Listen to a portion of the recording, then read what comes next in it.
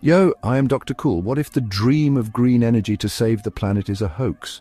What if it's just an illusion to exploit the world of their money? Maxwell Chikumbutso's groundbreaking invention, a self-powered car that requires no external charging, has not only defied conventional scientific understanding but also opened a Pandora's box of questions about the true motives behind the global push for green energy. In our endeavor to unlock the potential that will free humanity from shackles of energy crisis, world leaders and physics laws shouldn't be a stumbling block or dictators of what comes and goes, but our very need should be first. Our mission objectives shouldn't be dependent on mere laws of human that isn't supplemental over divine. In a world where governments and corporations loudly advocate for a transition from internal combustion engine vehicles to electric vehicles, Chikumbutso's innovation stands as a direct challenge to the trillion-dollar industries that depend on energy scarcity.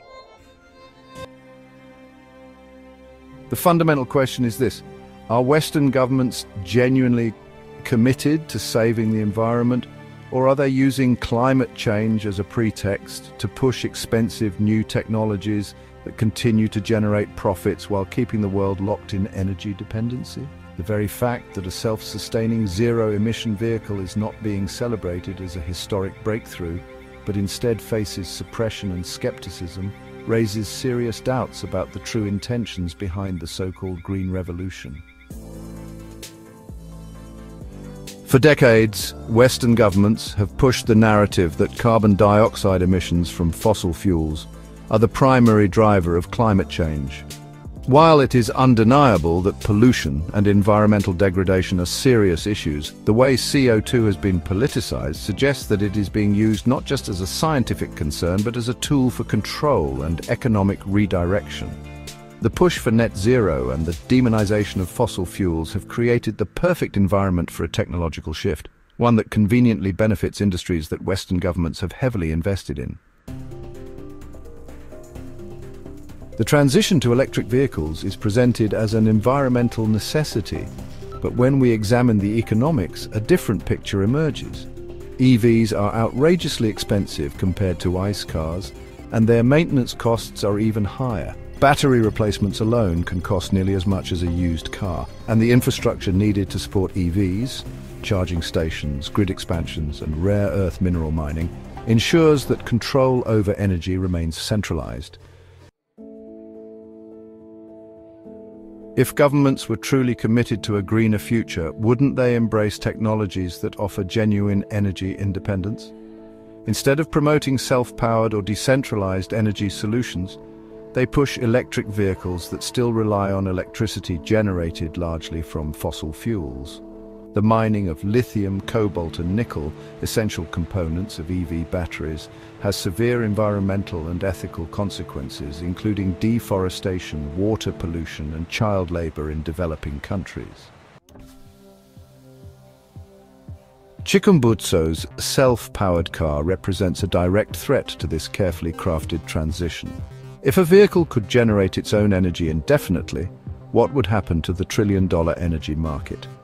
Oil companies, utility providers, and even governments rely on the continued consumption of energy to sustain their economic models. A world where individuals can power their own cars and homes without paying energy bills would mean financial collapse for those who profit from scarcity. History has shown that disruptive technologies are often met with resistance. From Nikola Tesla's experiments with wireless energy to suppressed water-powered engines, every major energy breakthrough that threatens centralized control has been dismissed, ridiculed, or buried. Chikumbutso's case appears no different. Western governments justify the high cost of electric vehicles and renewable energy infrastructure by arguing that it is necessary for the planet's survival. However, when we look deeper, we see that their approach is not about solving environmental issues, but about shifting profits from one sector to another. The same oil giants that controlled the fossil fuel industry are now heavily investing in lithium mining and battery production. Major car manufacturers are reaping massive subsidies to produce electric vehicles that remain unaffordable for the average consumer. Moreover, the sustainability of electric vehicles is questionable. The electricity used to charge them often comes from coal or natural gas, meaning the reduction in emissions is far less significant than advertised. Meanwhile, developing countries are being stripped of their natural resources under the guise of green technology, repeating the cycle of exploitation that defined the fossil fuel era. The global energy shift is not about solving climate change. It is about maintaining financial dominance. Governments are not eliminating fossil fuel dependency, they are simply replacing it with a new equally expensive and controlled system. If true energy freedom were the goal, we would see investments in alternative solutions like self-powered vehicles, hydrogen fuel, and decentralized energy grids. Instead, we see the same corporations profiting, the same consumers struggling, and the same environmental destruction, just under a different name.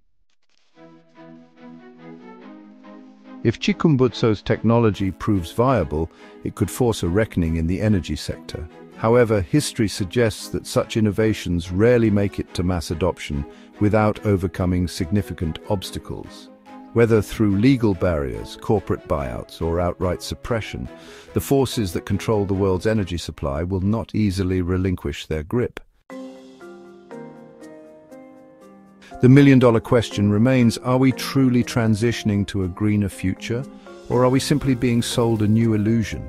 If governments were serious about solving climate change, they would champion innovations that provide real solutions. Instead, they appear more focused on ensuring that energy remains a commodity controlled by the few, rather than a freely available resource for all. Perhaps it's time to reconsider not just our approach to energy, but also the motives of those leading the transition. Is the climate crisis being used as a genuine call to action, or is it another carefully designed system of control, one that keeps humanity trapped in a cycle of dependency and artificial scarcity? Check out the 2025 water-powered car in my channel. It's cost $1.7 million to purchases. Not only that, it was approved. Why cost? It's dependent on replaced synthetic salt water. That's the selling point to keep you running rat race. Even as it claimed to have 600 kmh per recharge that takes about a minute, it doesn't worth that 1.7 million, but however, that's the kind of information you will be seeing floating every second on the Western mainstream media, including the SIB truck. Because this technology that are not only costing you arms and legs, it's a piston cash cow machine.